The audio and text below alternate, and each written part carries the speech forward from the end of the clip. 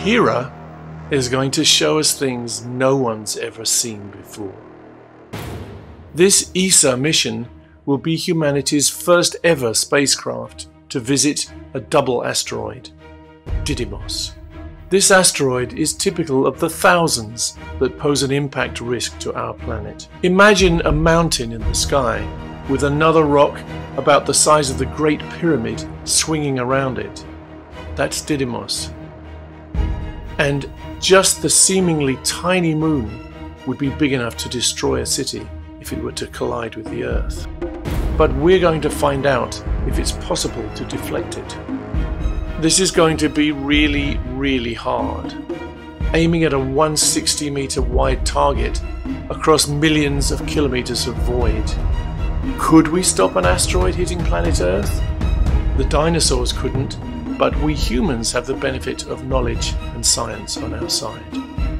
Hera is led by a multinational team of scientists and engineers, humanity's makers and doers. Right now, all we have is many years of research and theories, but Hera will revolutionize our understanding of asteroids and how to protect ourselves from them.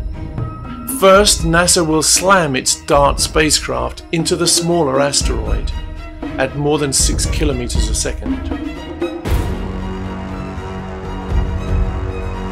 Then ESA comes in.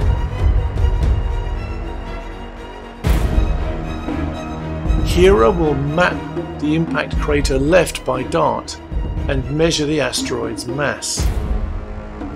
Knowing this mass is key to determining what's inside and knowing for certain whether we would be able to deflect it. Next come our briefcase-sized CubeSats. If you think of Hera like an aeroplane, then CubeSats will operate more like drones, able to take more risks, flying closer to the asteroid, carrying state-of-the-art science instruments, eventually touching down. The scale of this experiment is huge. One day these results could be crucial for saving our planet.